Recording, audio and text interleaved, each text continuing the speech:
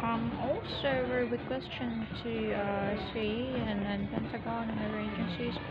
I'd like to know who Yudum Cetiner is. Why is she allowed to play my concerts, to use my recordings, which are excellent recordings, and pretend she's playing piano the same grade as I am?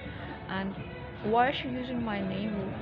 She was using my name. Why is she using my um, kind of a wig, which is similar to my hair, to my natural hair?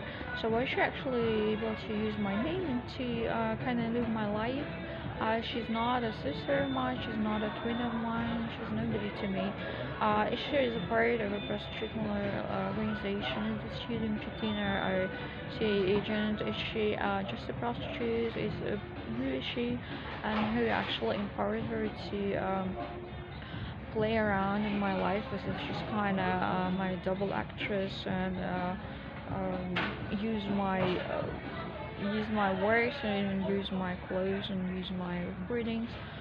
She's not a big friend of mine. She's not a relative of mine. Why is she actually destroying my life and destroying my good reputation because she's not able to play piano as good as I am? And, obviously, I know that she was using my name for her concerts, and she probably put my name totally um, in Germany, maybe even worldwide.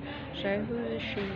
Who's this young lady, and what kind of and sort of criminal organization she's belonging to?